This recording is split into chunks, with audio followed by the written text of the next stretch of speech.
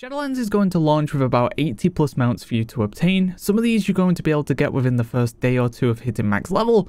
The others are going to be a big grind. So what I wanted to do in this video was run through the kind of easy amounts you can pick up, the quick amounts you're going to be able to pick up, and I'm going to be ordering them roughly in the time it'll take you to get them. So the easy ones that you'll be able to pick up within a few hours, to the ones that will take a few hours, maybe spread across a few days.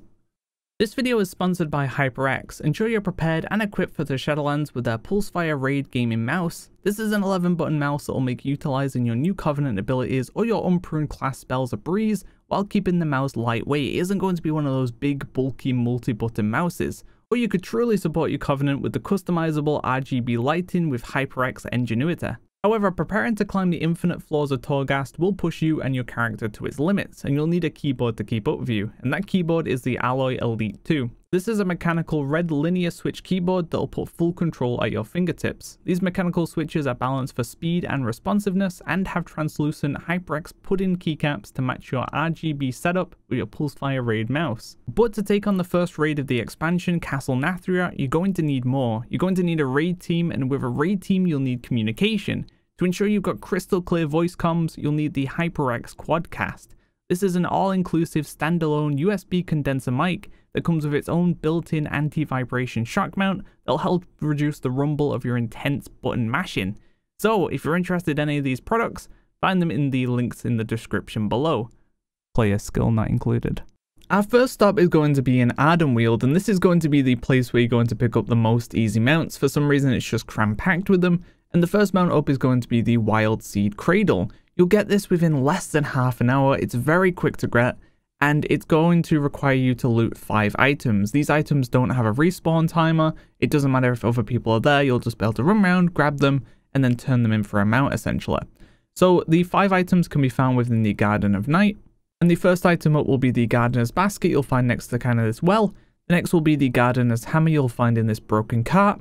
Then you'll want to head up to the upper section of this area, and you follow the path across. On a bench you'll find a book, you'll loot the Diary of the Night, you'll jump down, you'll find some mobs, and then next to these seeds you'll find the Gardener's Flute, and then you'll head a bit further down and you'll find another broken cart.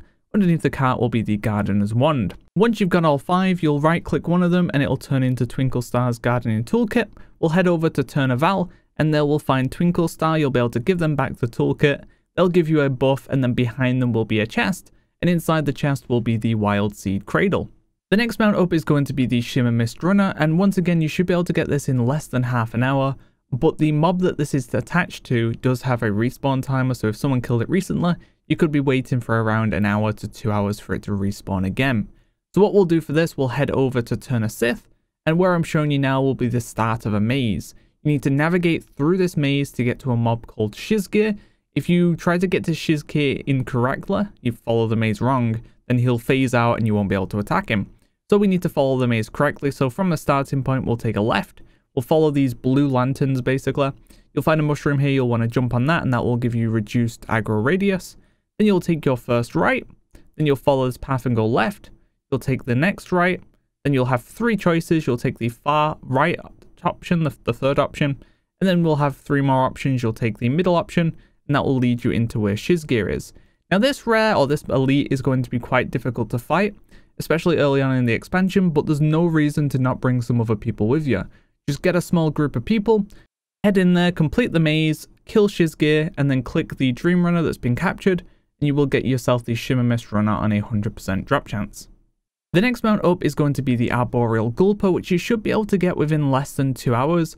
But it is RNG, so it could be taking you a little bit longer, but I've grinded in this zone a ton, and I haven't gone more than 2 hours without finding the item that we need.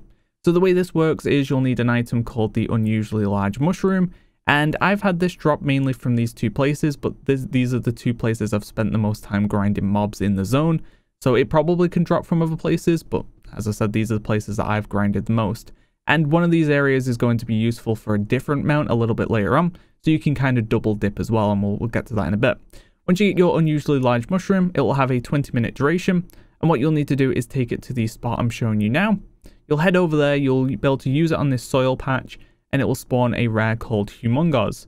You'll kill Humongous, and everyone who takes part in the fight will get themselves the Arboreal Gulper on a 100% drop chance. Now the dirt patch or the mob or whatever has a very short respawn timer, so unless you get there very late, like you've only got 2 minutes left on the mushroom, then you should have no reason for the mushroom to expire. If you head there as soon as you get the mushroom drop, you'll have plenty of time for it to respawn and you'll get yourself the mount. In terms of the fight itself, it's going to be quite difficult for a solo player to kill this early on with low eye level, but once again there's no reason to not grab some other people in the zone and kill this off real quick. You can solo this as a pet class especially, but as I said, there's no reason to not grab a couple of people, kill it, and then everyone in the group will get themselves the mount. We're still in Ardenweald for the next mount, and that is going to be the Swift Gloomhoof, although this does require a Night Fae Covenant aligned character to get the mount, but once you do get it, it'll be usable by all of your characters on all the various covenants. And this should take way less than an hour, 2 hours, it's very quick to do. You just may have some questing to do as well, which may add some length onto this. So the way this works, you're going to need first of all the Broken Soul Web, which you'll find in Turner Sith, but it's on a platform that's not normally accessible. So to get there, you'll need to make use of class abilities or something like that. But what we use is Goblin Glider kits because that's just the most convenient to use. You'll head to where I'm showing you now and you'll use the Goblin Glider kit to get onto this tree. You'll follow the tree up and it'll curl to the left and you'll be able to see a kind of circular platform. Wait for Goblin Glider again, fly over to that platform and you'll find a broken car on the right. Head over to that broken car and behind it will be the Broken Soul Web that you can loot. Next up, you'll need to get the Broken Soul Web repaired, and for that you'll need an NPC called Elder Gwenna. Now to get Elder Gwenna though, you need to have completed some side quest chains. The first one will take place in Glitterfall Basin, and this will be with an NPC called Lady of the Falls. They'll give you a quest chain called Trouble in the Banks. You'll go and complete all of that, and I'll be showing you the various quests that you need now. You'll complete that quest chain, you'll hand that in, and then you'll get another quest from the same NPC called Age's Equine Wisdom. And part of this quest chain will be to aid Elder Gwenna, and once again I'll have the quest that you'll need on the screen now. Once that's all done, Elder Gwenna will now be in Glitterfall Basin. You'll be able to speak to them, you'll need to dismount because it's kind of bugger, and you'll trade them 10 lightless silk, and they will repair the broken soul web into a repaired soul web. The final step is to take this to Ysera within the heart of the forest, and this is the part that needs Night Fae only. You'll head inside there, you'll speak to them, and they will then repair the repaired soul web and turn it into a dream catcher. Once you've got the dream catcher, you'll then head to Hibernal Hollow, and on the right side you'll find Nightmare kind of running around, but you won't be able to kind of see it properly and you won't be able to attack it. But using the dream catcher will give you a 5-minute buff, which will allow you to now see and attack Nightmare. Now this is going to be a quite difficult fight for someone low geared, so once again I would recommend bringing people with you for this, but they will all need to be Night Fae as well if they're going to help you, and they will also need to follow these steps as well, otherwise they won't be able to enter this kind of alternate phase in and fight Nightmare. So get them with you and get them to follow all of these steps. Once you've all done that, you can head and fight Nightmare, and everyone who takes part in the fight will get themselves the mount on a 100% drop chance. And a few things to note from the fight: it'll do a cast that you can interrupt, it'll do a cast that's a big circle around itself that you'll need to move away from, and it'll just randomly charge some people. You do need to make sure you're keeping your dream catcher buff up as well, because if that does expire, you're going to be kicked out of the phase-in. But you can use this while in combat, so there's no reason to keep it up. But wait, there's more mounts in Ardenweald. The next one up is going to be the Spinemaw Gladechewer, and this is a 100% drop chance mount from a rare spawn called Gorm Tamer Tizo. But to get Tizo to spawn, it's going to have some kind of criteria to it. You need to kill mobs, and then those mobs have a chance of proccing its spawn. And this may take you a few hours. I've had this spawn 4 times so far, and the longest it took me was 7 hours. So sometimes you could get it really quick. Some people are going to take quite a while. But I'd imagine early on in the expansion, there's going to be a bunch of people in this area anyway, killing the mobs, and they're just going to help it spawn faster. So the way this works is you're going to head over to Turner Sith, and you're going to kill these Bristlecone Spriggans. Now previously it was thought that only the elite ones riding the Deranged Guardians could proc the rare, but very recently I had one proc from a normal mob. It was while I was fighting an elite, so I'm not too sure if that was some weird outlier. But I would just murder everything in the area anyway, because you don't really have any reason not to. And we can double dip. If you head here to farm for your unusually large mushroom, you can be trying to get the proc for the rare and your mushroom at the same time, so you are double dipping. And these mobs have a good chance for mats as well, because they're humanoids, so they're going to be giving you cloth and stuff. So you'll keep killing these until you eventually get one of them to yell. They'll yell for Tizo's help, he'll spawn, and you'll be able to kill him and get yourself the mount. This is quite easy, or at least easier than a lot of the rares to solo, but once again, there's no reason to not call for some help if there are people nearby.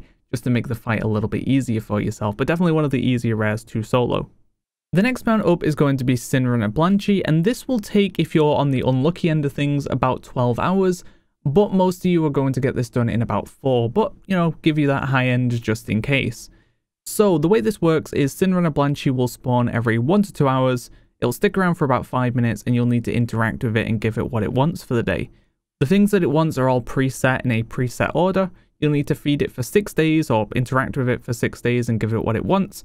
And then on the 6th day, you will get yourself the mount. It doesn't have to be 6 days in a row though, just 6 days total. Very similar to how the Spring for Alpaca worked, if people are familiar with that.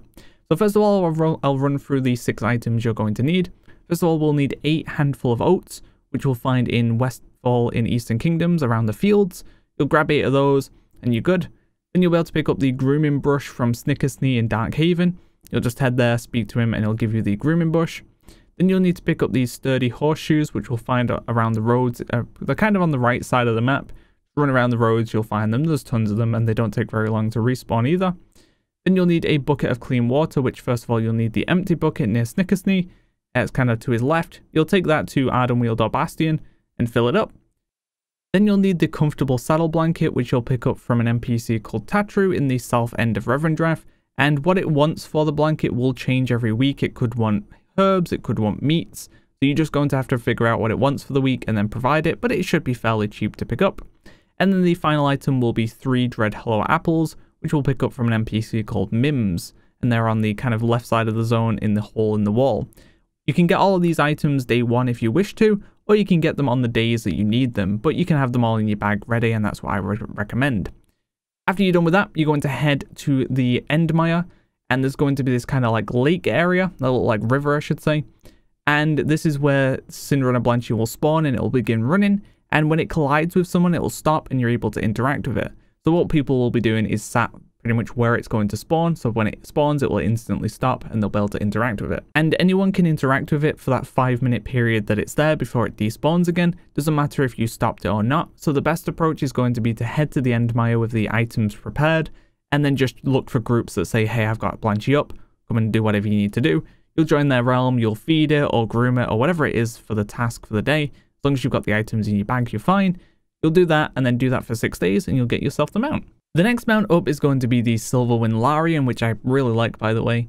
And this mount is going to be open to any covenant, and you'll find this within Bastion. The way this is going to work is you need to go around the zone and collect 50 of these crystals. They're all hidden across Bastion, and some of them are in the dungeons attached to Bastion as well. So you will need to do a little bit of dungeoning. And depending on how quick you are at getting around, will depend on how long this is going to take. But it is going to take you a few hours regardless. So I'm not going to go through every single crystal location in this video, because that would take a very long time. But what I will do is link in the description down below to the waypoints, or to a Wowhead post that will link you to the waypoints. You'll get an add-on called TomTom, you'll get an add-on called Paste. You'll copy all the waypoints, you'll put them into Paste, and those will be added to TomTom, and you'll get a little arrow that will show you where to go. So that's going to help you an absolute ton. You'll follow that around and you'll get all of the different crystals. Some are going to be hard to find though, so you are going to have to start thinking about them being slightly hidden. And if you have a Venthyr character, definitely would recommend doing it on that, because that's going to make your life easier with the kind of teleport that they have as their base ability. It's really nice for this. So if you have got a Venthyr, I would recommend doing that. Otherwise, you may need some gliders or some other abilities along those lines to get you to some of the various places. And the crystals are account shared, so once you pick up one in one spot, it won't be there on your other characters anymore. And currently you do need to be level 60 to be able to pick these crystals up, so unfortunately you're not going to be able to get them while you're leveling. But you'll run around the zone, you'll collect all of them. Once you've got all of them, you'll take these to this Forge Light, which I'll be showing you now. You'll speak to them and they'll forge you the Crystal Mallet of the Heralds. Once you've got that in hand, or in your bag, then you'll take that to the Vesper of the Silverwind. You'll ring the bell, Vesper, and the little Silverwind Larion will fly down, he'll give you a box, and inside that box will be the mount on a 100% drop chance. So that's going to be the much easier mounts out the way, but there are a few others I wanted to mention quickly just in case you kind of consider these easier or you'd like to add them to your to-do list. The first one's going to be the Silky Shimmermoth, which requires you to take part in 7 of these different rare opera fights. But for the opera fights to spawn, you will need a player who's a Night Fae, and they'll need the tier 1 anima conductor, and they'll need to funnel anima to the Dream Song Fen. You don't need to be a Night Fae to get this mount, you just will need the assistance of someone who's a Night Fae. Once they've done that, a rare will spawn, or they'll be able to spawn a rare at least. You'll kill it, and then once you've killed 7 different ones, which could take 7 days, could take more because it is RNG which fight you'll get, there'll be an NPC in this area that will sell you the Silky Shimmermoth for 5,000 anima, which is going to be quite a bit of anima, but eventually you're going to buy most of the things that you want, and you'll have leftover anima, so you'll just be able to pick this up. So it is something that's worth unlocking early, and then when you've got the spare anima, you can buy it. The next one I want to talk about is also in Ardenweald, and that is going to be taking part in the various anima conductor related events and fights and stuff within Ardenweald. For non-Night Fae players, this will be 2 things, and for Night Fae players, I think it'll be 5. And what you'll be able to do is take part in the anima conductor stuff. So for non-Night Fae, that would be the opera event we were just talking about, and another rare in Turner Sith called Valfear the Unrelenting. Killing these will give you 500 reputation towards a faction called Court of Night. Getting this up to Revered will allow you to purchase the Umbral Scythehorn, and if you're a Night Fae, you'll also be able to purchase the Winterborn Runestag, and Night Fae players will gain this reputation faster. So just heading out there and doing these fights every day, which will take you like 10-15 minutes, will be giving you about 1,000 rep or more if you're Night Fae, and you'll eventually gain the reputation needed for Revered, and then you'll be able to purchase the mount for anima. So I don't think it's that difficult of a mount to pick up, something you should be able to get within the first month-ish. The next thing I wanted to touch on is the Adventurer system, which is the new mission table, and this has a chance of giving you 4 different mounts: the Chattering Animite, the Dark Warren Hardshell, the Highwind Darkmane, and the War Stitch Darkhound. And this is something you'll need to unlock through your Sanctum upgrades. Once you get tier 1, you'll have access to the system plus the rewards, and as you progressively level up your followers, you'll eventually have chances of proccing these campaign missions, etc., and these rare missions, and these can give you the mounts. So you just want to be throwing your followers off on missions, leveling them up, and eventually proccing these missions and going through the campaign missions. It's basically, you know, you just click the buttons and send them. There's nothing too complex about it.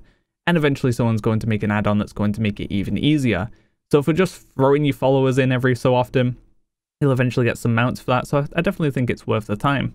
You will also pick up a campaign mount fairly early on for Night Fae and Necrolords. This is going to be pretty much instantly in your introduction. And for Bastion and Venthyr, within a couple of chapters of your campaign, you'll get a mount as well. So yeah, there's a chunk of the Shadowlands mounts you're going to be able to pick up fairly effortlessly, honestly. A few you'll be able to pick up within a day, and then the rest you're going to be able to pick up within your first few weeks of playing. And then past that, you're going to be progressively working towards other mounts as well without really trying. You're going to be passively getting reputation and working on your Sanctum features and your campaign, and there's a bunch of mounts from that stuff too. So within a few months, you're going to have a big chunk of mounts added to your collection. Either way though, look out for more videos coming soon. Thanks for watching, guys. See ya.